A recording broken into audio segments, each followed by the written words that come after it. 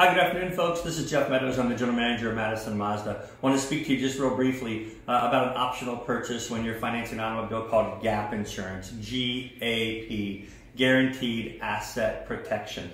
Quite simply, what GAP insurance does is GAP insurance covers the balance that you might owe on the automobile as opposed to what the book value the insurance company wants to pay you for the automobile. So as an example, if you purchase a vehicle and maybe you have negative equity or you owe more on the trade-in that you are trading in versus what the car's value is, and maybe you have to carry a little bit of extra value or extra money onto the next car loan, or maybe you're not putting a lot of money down, or you're financing your tax and titles, or for whatever the reason.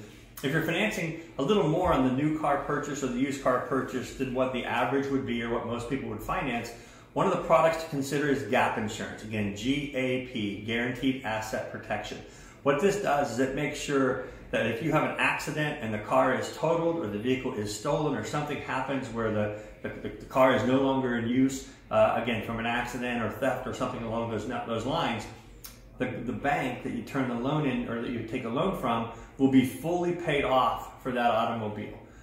Some insurance policies only will pay what the Kelley Blue Book value is for your car. So depending on how much you finance on the vehicle, how much money you put down, the resale value of the kind of vehicle that you're trying to buy, the GAP insurance will make sure that you are not left holding a balance due on a car that gets lost or stolen.